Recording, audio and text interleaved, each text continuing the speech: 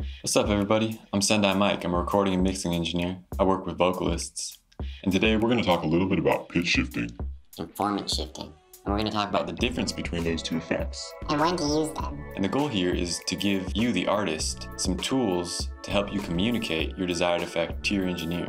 Most of y'all are probably familiar with pitch shifting. Pitch shifting, especially downwards, has become really popular in hip-hop and rap music. And that sound originates from Houston with DJ Screw in the 90s. And what DJ Screw was doing was the classic Screwed and Chopped remix, where he was slowing down records. And mechanically, when you slow a sound down, the pitch gets deeper.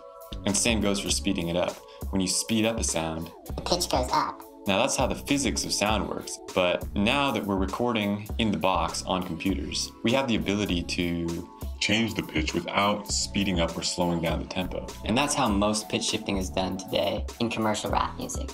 So understanding that difference between mechanically slowing something down and pitch shifting it down, and being able to pitch shift without slowing it down, it's good to be intentional about how you use your pitch shifting. For example, I don't think it's always a good idea to pitch shift down or screw up hooks where there is high syllabic density or where there are a lot of words in a small amount of time, because it just doesn't sound natural. It doesn't sound like the way DJ Screw would have screwed it.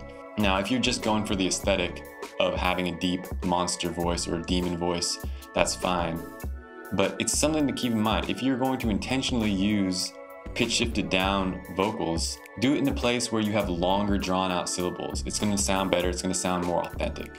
Now pitch shifting up, on the other hand, used a lot less in rap, and that's because it just sounds funny. It's used sometimes in skits. It's great for skits. I love putting pitch shifts on funny little interludes and that sort of thing. Maybe not the best for performances though. What I do hear being used for performances though is formant shifting. Now formant shifting is similar to pitch shifting, but the difference is when you formant shift audio, the note, and I mean the note like the note you would play on a keyboard, stays the same, but the tone gets deeper or higher depending on which direction you're formant shifting.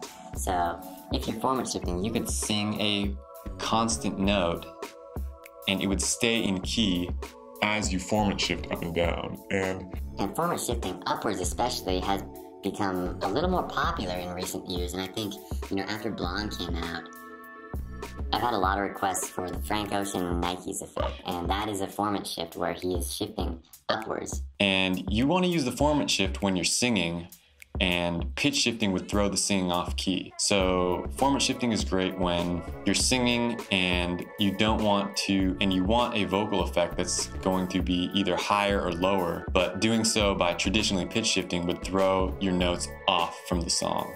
I hope that made sense. If you have any questions about formant shifting versus pitch shifting, let me know in the comments. I'd love to hear from you. Be well.